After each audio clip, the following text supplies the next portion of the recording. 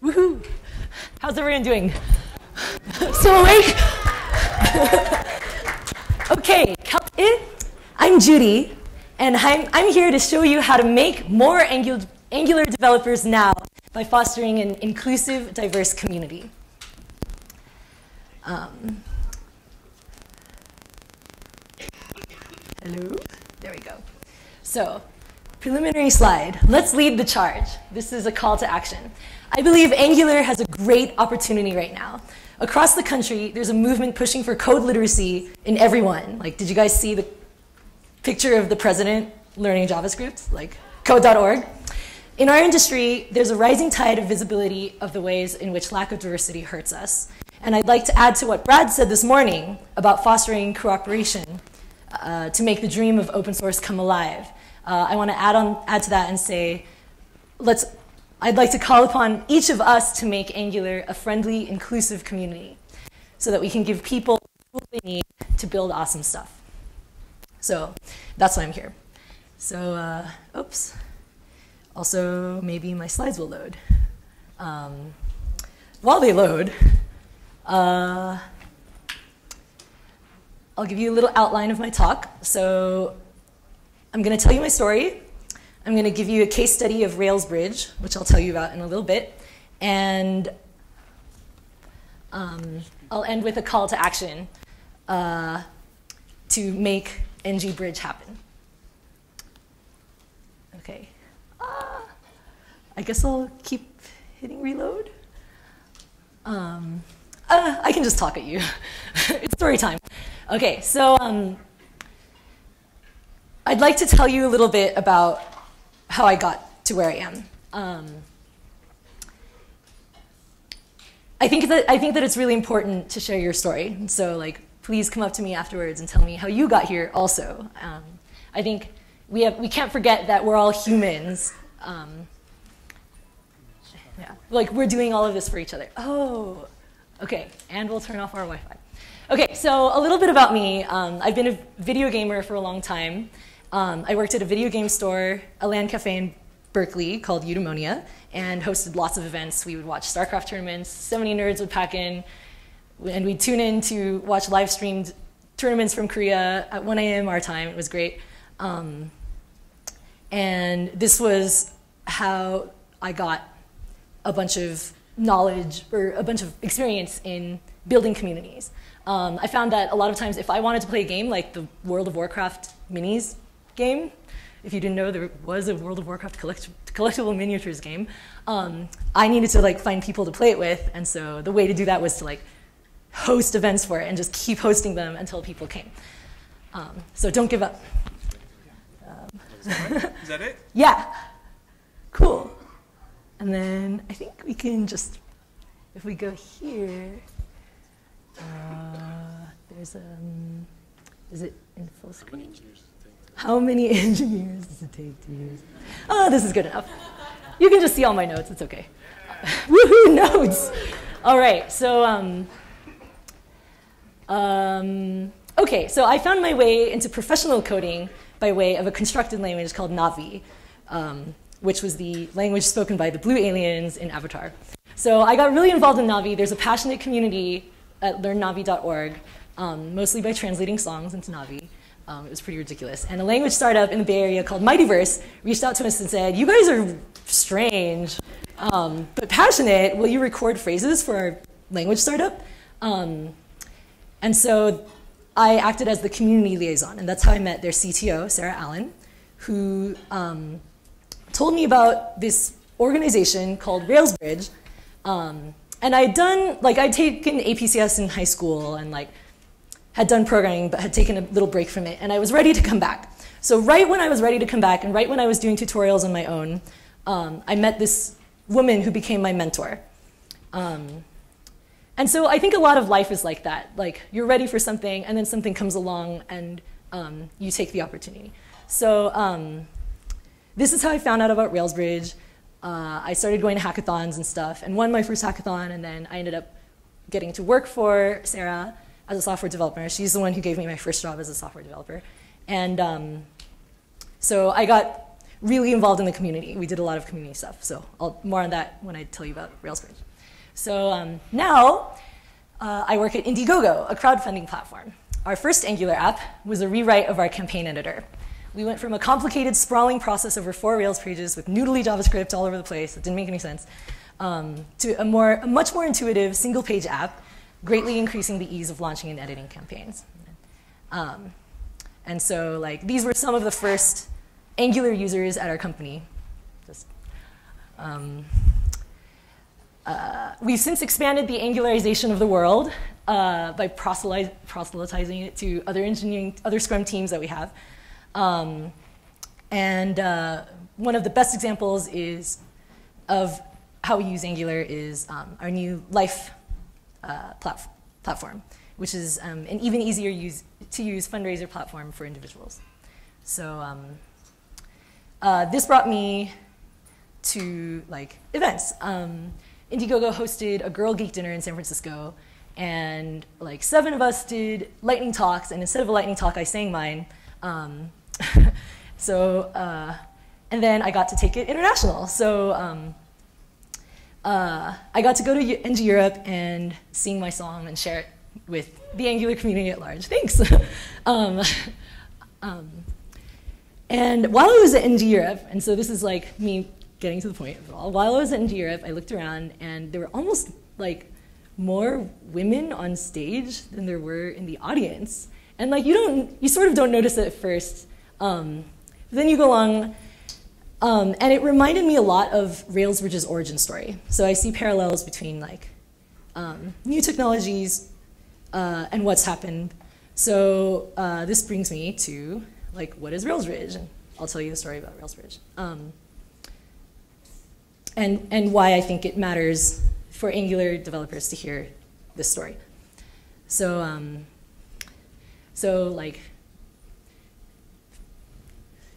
to take it to a different framework and a different language, in 2009, 2 people named Sarah were at Gogoruko, which is the San Francisco Ruby conference. And there's a statistic floating around that 20% of people who are working as professional software developers in Silicon Valley are women. But when they were at this conference in 2009, for what at the time was the new hotness, it was catching on. They saw 6 women among 300 men, which was 2%. And so they wondered why this happens, why even among women developers, women seem to embrace the newest technologies at smaller percentages than men, even correcting for the difference in the industry at large. And this could be a totally separate research topic. But what's important here is that they did more than wonder. They decided to make more Rails developers by teaching Rails to a bunch of women, which sounds really simple. And I just wanted to show you. So this is what a RailsBridge event looks like. Okay, maybe if I do that. Okay, it's stuck on full screen. It's okay. So they started hosting an event called RailsBridge, which was a free Rails workshop for women and their friends. They did everything open and copyable from the start on purpose because they hoped that other people would take the framework of what they worked on and replicate it in other languages. They looked around at other organizations that they admired and adopted their successful tactics for fostering diversity, especially gender diversity. I know there's other kinds of diversity, but we focused on gender for these events. So Women 2.0 is a community organization that hosts lots of conferences and stuff in San Francisco, and they came up with a tagline, "Let men be the +1s for a change." So we accept students who are women and students who are men as long as they come as the +1 of a woman. So if there was a man who wanted to attend this free programming workshop, we asked them, bring your friend, coworker, fellow student, sister, niece, aunt, grandmother, and that way we would at least have gender parity among the students. And then all of the volunteers and organizers were any gender. So they asked all their friends and coworkers to help teach and watch their kids, childcare was important, and get the word out. And it was originally designed for professional software developers like those other 20%. hanging out, doing Java and PHP. It was like, hey, come check out what we think is the new hotness. It's fun to learn something new. Like, let's lower the barriers of entry. Like, we'll just show you in a one-day workshop. That was one of the original visions. Railsbridge has since grown to accommodate people who are totally new to programming, such as, for example, adults contemplating a career switch. So at any given Railsbridge, we've taught people who are like 20-year industry veterans, as well as people who've never like installed an app on their Mac before, because like IT always did it for them. So like you have to be able to, we've been able to help like a wide variety of people. So all of this was to serve the goal of exposing more like people, especially women, to Rails. And it worked. This is a slide from a talk that Sarah May gave, one of the Sarahs that founded Railsbridge, in 2010, titled Moving the Needle, How SF Ruby Got to 18%. And her talk, which I linked to in the notes, is the story of how they increased the participation of women in the general San Francisco Ruby meetups from 2% to 18% in just a year. So this is important. They hosted the Rails bridges not as like siloed, like ghetto, like, oh, hey, the women are going to be over here. Like, they made sure to bring them back into the general Ruby hack nights that people hosted, got people to talk at lightning talks, and then over time, they were able to actually move the needle in a pretty significant way in just 1 year. So, having known this story, I looked around at NG Europe and I thought, like we can do this. Like, we can do this too. In fact, like, we must do this now, because Angular isn't just like the new hotness. Like, it's still a hotness, but like we're like, it's up to us to like get the tool out to reach more people so that more people can build awesome stuff.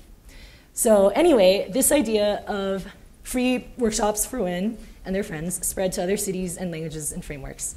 And I'll make another little aside to talk about a different programming community again. One of the most visible successes of this idea spreading is Python. So, oh yeah, and I have this quote that I like from an article called A Toast Story that got picked up by NPR. It's a story about how, or it got picked up by This American Life, actually. And it's a story of about troubled coffee in San Francisco and how one woman relies on a support network of weak ties.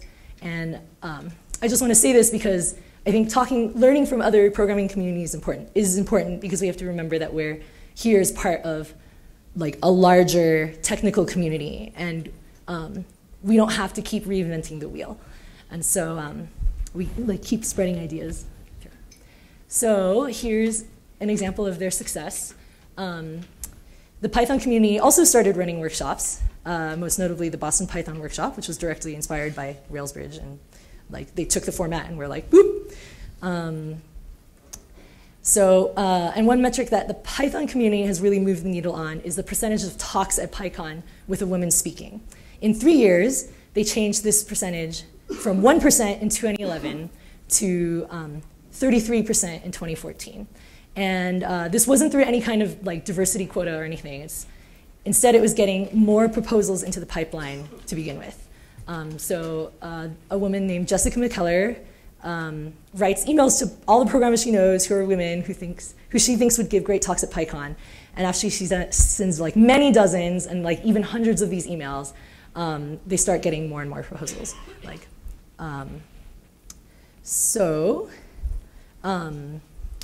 let's take it like back home to Angular. So this is my proposal and my big ask of all of you. Railsbridge has recognized that this is a useful set of information, and so we created an umbrella organization called Bridge Foundry. So we want to make like a whole bunch of bridges so that we can teach all the technologies to everybody. So let's make ng-bridge happen. So I'll tell you a little bit about like what makes up a workshop. So here are the ingredients to like go home to whatever city you're from and like pop up an ng-bridge in your Angular user group. So you need to get like some sponsors, like a space. And a space that works for these kinds of workshops is a main area where you'll have like lunch with breakout rooms where you have classes. And the classes are like 6 people separated by ability. You need a sponsor for food, and don't forget like vegetarian, etc. options. You need some volunteers for childcare. In San Francisco, Railsbridge has been experimenting with hiring childcare from different services, so like that's also something that works. But these are important these are sort of like the basics of what you need. Childcare helps reduce the barrier of entry to like working parents. So then in terms of people, of course, you need volunteers, and you need 3 kinds of volunteers. Facilitators, people who like run the workshop, make sure that food is arriving, send out the questionnaire to ask people how it went at the end, people to like promote the event, and you also need teachers and TAs. We've found that it helps to set up a meeting for the teachers and TAs like the Wednesday beforehand. So we usually have these on like a Saturday, and then we'll do a teacher meeting on the Wednesday beforehand to get everyone working. You need a curriculum, which usually takes the form of a working app that a student can bang through in a day and then have something to show, like, hey, like I learned to make this Angular app today, and they can show their friends. And that like also helps spread the word. Like you too can like go learn Angular, this much Angular in a day. And of course, students. It always helps to have an after party. We like to thank our volunteers by giving all of the volunteers a free drink ticket. And like one interesting thing that happens with this model is that people will come in as students, and then they might come as a student a couple of times in a row. We try to have these every month. And then they'll start coming back as a TA or as an organizer. And then after that, after a couple of months, they'll start coming back as a teacher. And then after that, like they've gotten exposure to all these sponsoring companies, and they get hired. So like this is like proven to work. I've seen it happen in front of my eyes over and over again. This is one way of many that like we can make more Angular developers out of like people in our community who are already interested. So why your company should host an ng-bridge. You'll have visibility to new Angular developers, of course, like the students, but which is obvious, right? And the second one is like also like in hindsight really obvious. What happened was that your company, we saw that companies that were hosting these events, they had a very high recruiting value for these events for more senior developers as well, because these were the teachers, the liaisons, the volunteers, the ones who were spending a lot of time. And so like this is one really good way to get the word out to the most engaged and active members of the community. So running intro workshops for Angular and getting a robust community of volunteers is actually a great way to attract senior devs to your community. And I have 19 seconds left. So there's a quote that Sarah Allen likes to say, which is, to boil the ocean, turn every 10th molecule into a heater. So come talk to me. Like, I hope that if you feel inspired, you go home and run events like this. Mentors matter. We can make more ng fixits happen, Igor, with a lot of help from Igor. We ran an ng fixit #1 to work on like the Angular core itself. We'll make ng hack nights, and if you have ideas, woohoo, yeah! If you have more ideas for events, like go forth and make them happen. I will help you. Yeah, talk to me. Anyway, thank you very much. That's all I got.